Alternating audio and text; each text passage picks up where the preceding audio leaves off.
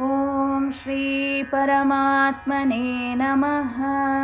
अथ पञ्चदशोऽध्यायः। पुरुषोत्तमयोगः।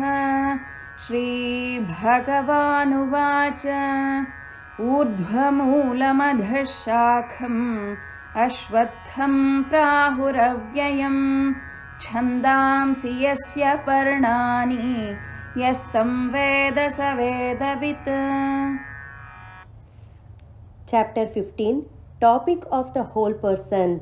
Shri Bhagavan said, they say the imperishable Ashwatha tree has its roots above, its branches below, and the Vedas are its leaves.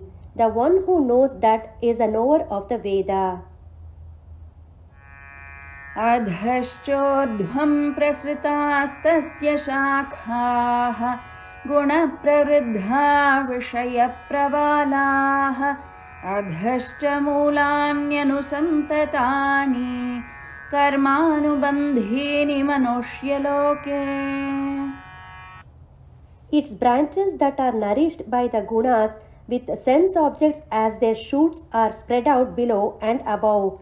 And below the diffused roots are the karmas that bind one in the world of mortals.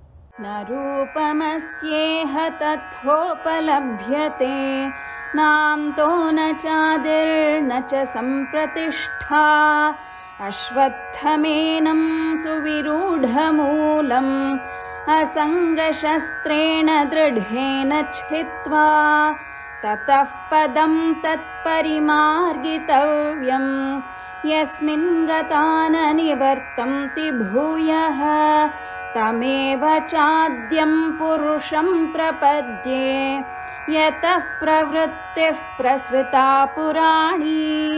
Its form is not as it is perceived here. It has no end, no beginning, and no continuance in between. After cutting this Ashwatha tree, whose roots are well entrenched with the firm weapon of detachment, then that end into which those who have gone do not return again is to be properly inquired into with the attitude that I surrender to that Adi Purusha alone from whom the primeval creation has come forth.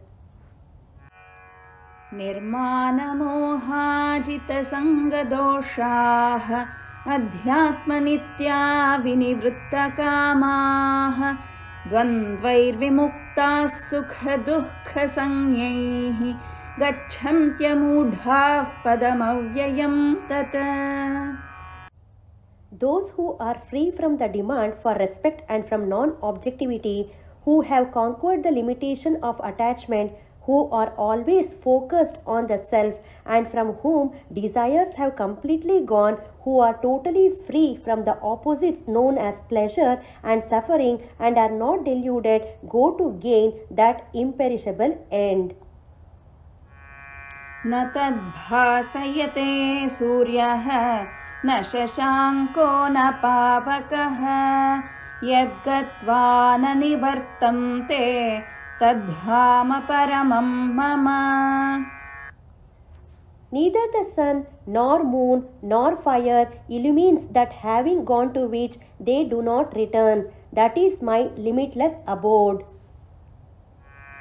ममैवांशो जीवलोके जीवभूतः सनातनः मनः षष्ठानीन्द्रियाणि प्रकृतिस्थानि कर्षति शरीरं यदवाप्नोति यच्चाप्युत्क्रामतीश्वरः गृहीत्वैतानि संयाति वायुर्गन्धानि वाशयात्.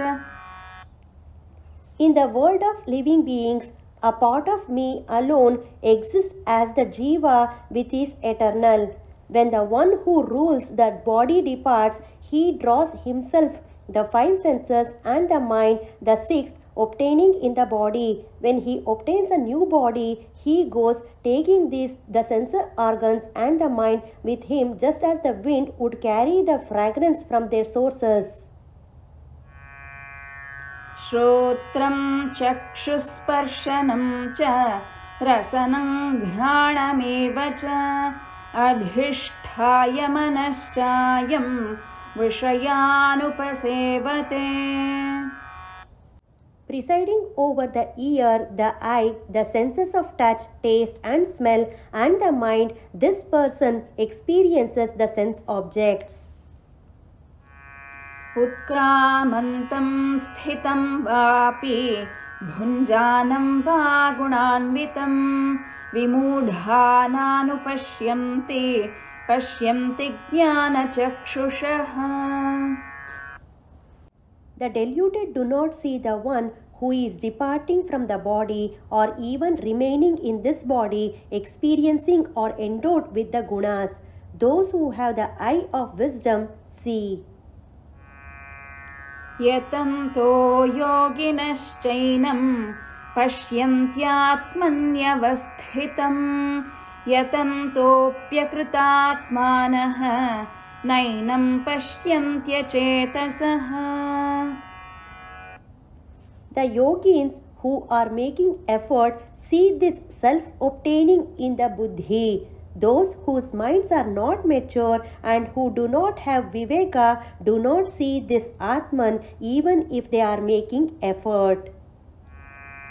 यदादित्यगतं तेजः जगद्भासयतेऽखिलं यच्चन्द्रमसि यच्चाग्नौ तत्तेजो विद्धि मामकम्. May you know that the brilliance that obtains in the sun and illumines the entire world, that which is in the moon and which is in the fire belongs to me.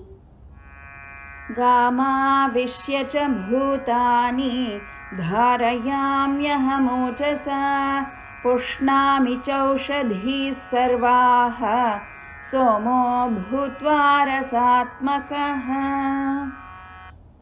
Having entered the earth, I sustain the beings with strength and I nourish all the vegetation, having become Soma in the form of their essence. अहं वैश्वानरो भूत्वा प्राणिनां देहमाश्रितः प्राणापानसमायुक्तः पचाम्यन्नं चतुर्विधम्. Having become the digestive fire, obtaining in the bodies of living beings, endowed with the prana and apana, I digest the fourfold food. सर्वस्य चाहं हृदि सन्निविष्टः मत्तस्मृतिर्ज्ञानमपोहनं च वेदैश्च सर्वैरहमेव वेद्यः वेदान्तकृद्वेदविदेव चाहम्.